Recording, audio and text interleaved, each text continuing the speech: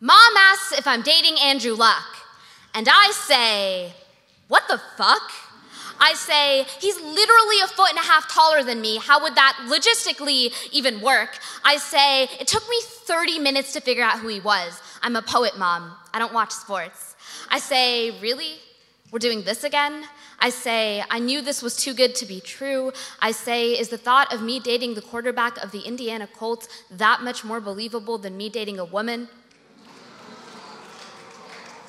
But I don't say any of that. Mom asks if I'm dating Andrew Luck, and I become nervous chuckle, lowercase ha-ha at the end of a text that's been rewritten 3 times. I become high schooler again. I am pulled back through time, and suddenly I'm sitting on my bed. It's 3 in the morning, crying, watching coming out videos, my hands curled in a fuzzy blanket. Mom asks if I'm dating Andrew Luck, and the blanket is yanked from my hands. The blanket is yanked from my hands. It's June 12th, I'm standing alone on a sidewalk learning what it means to be vulnerable for the first time. Later that day, Mom will deny my request to go to Pride because it is too dangerous. Mom asks if I'm dating Andrew Luck, and I get it. I know she crossed an ocean to raise her daughters in a land that would keep them safe, yet here I am adding another reason why this world wants me gone. Mom asks if I'm dating Andrew Luck, and I remember that it's my fault for being bisexual, for leaving open the possibility that I could still be normal.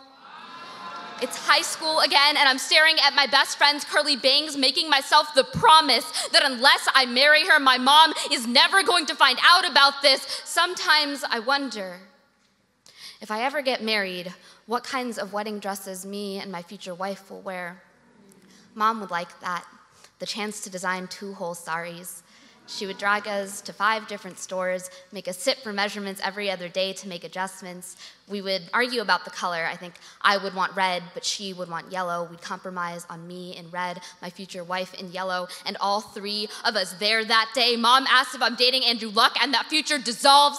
Everything dissolves, and fuck, maybe I'm not queer if my identity is that easy to destabilize, but fuck, didn't I stop second guessing this after high school, or the first kiss, or the first time, but fuck, isn't this what it's always going to be like? An identity that's easy to ignore, to hide, to push to the back of a closet, a future that is always uncertain, always on the edge between here and stolen. Mom asks if I'm dating Andrew Luck, and I want to say yes. I'm dating a man. No. I'm not attracted to women. Yes, I'm normal. No, I'm sorry for making you worry. Yes, I'm lying. No, I'm not.